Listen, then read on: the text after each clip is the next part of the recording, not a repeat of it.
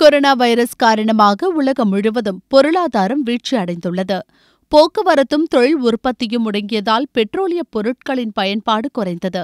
இதனால் கச்சா எண்ணெய் விலை 30 ஆண்டுகளில் இல்லாத அளவிற்கு சரிந்தது.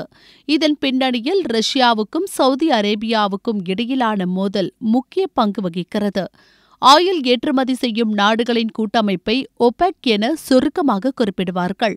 அரபு நாடுகளே ஆதிக்கம் செலுத்தி வந்த இந்த அமைப்பில் அமெரிக்காவும் ரஷ்யாவும் சமீபத்தில்தான் சேர்ந்தன. பெட்ரோலிய பொருட்களின் தேவை குறையும் போது ஒபெக் கூடி உற்பத்தியை குறைக்கும். தேவை குறையும் போது உற்பத்தி அதிகமாக இருந்தால் எண்ணெய் விலை குறைந்துவிடும். ஒபெக் நாடுகளுக்கு லாபம் குறைந்துவிடும். அதை தவிர்க்க இந்த உத்தி. ஒபெக் அமைப்பை இயக்கியது சவுதி அரேபியாதான். உலகில் மிக அதிக ஆயில் உற்பத்தி செய்யும் நாடு என்பதால் மற்ற நாடுகளை வசப்படுத்த முடிந்தது. ரஷ்யா முதலில் இதில் உறுப்பினராக இல்லை. உறுப்பினராக சேர்ந்தால் சவுதியுடன் நட்பை வளர்த்து கொள்ளலாம், சவுதியின் முதலீடுகளை ஈர்க்கலாம் என்பது ரஷ்யாவின் நம்பிக்கை. ஆனால் அமெரிக்காவுடன் சவுதி நெருக்கமாக இருப்பதால் ரஷ்யா எதிர்பார்த்த முதலீடுகள் வரவில்லை. அது தவிர ஒபெக் சொல்லி ஆயில் உற்பத்தியை ரஷ்யாவும் குறைத்த நேரங்களில் அமெரிக்காவின் ஷேல் கேஸ் கம்பெனிகள் உற்பத்தியையும் ஏற்றுமதியையும் அதிகப்படுத்தி தாறுமாறாக லாபம் சம்பாதித்தன. ஏனென்றால் முன்பு ஒபெக் எடுத்த முடிவுகள் அமெரிக்க ஷேல் கம்பெனிகளை கட்டுப்படுத்தவில்லை.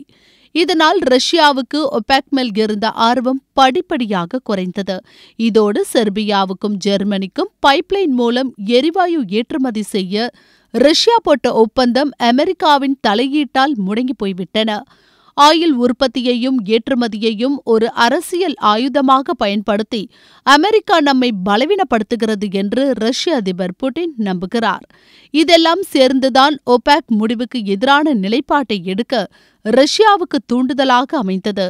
உற்பத்தியை குறைக்காமல் தொடர்ந்து ஏற்றுமதியையும் அதிகரிக்கலாம் என ரஷ்யா தீர்மானித்தது.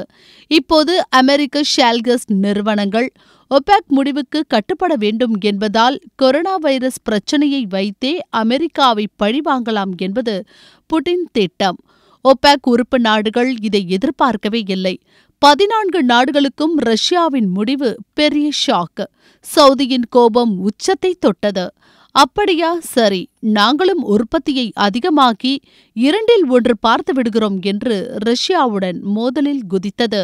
சவுதியின் நம்பிக்கைக்கு காரணம் அது குவித்து வைத்திருக்கும் கோடிகள். ரஷ்யாவிடம் அவ்வளவு பணம் இருப்பில் இல்லை. அதனால் புட்டினை பணிய வைத்து விடலாம் என சவுதி பட்டத்து இளவரசர் முகமது பின் சல்மான் என்கிற MBS நம்புகிறார். இந்த மோதலில் அடிவாங்கப் போவது ரஷ்யாவா சவுதியா என்று தெரியவில்லை. ஒருவேளை அமெரிக்காவாக கூட இருக்கலாம். அது எப்படி என்பதை நாளை பார்க்கலாம்.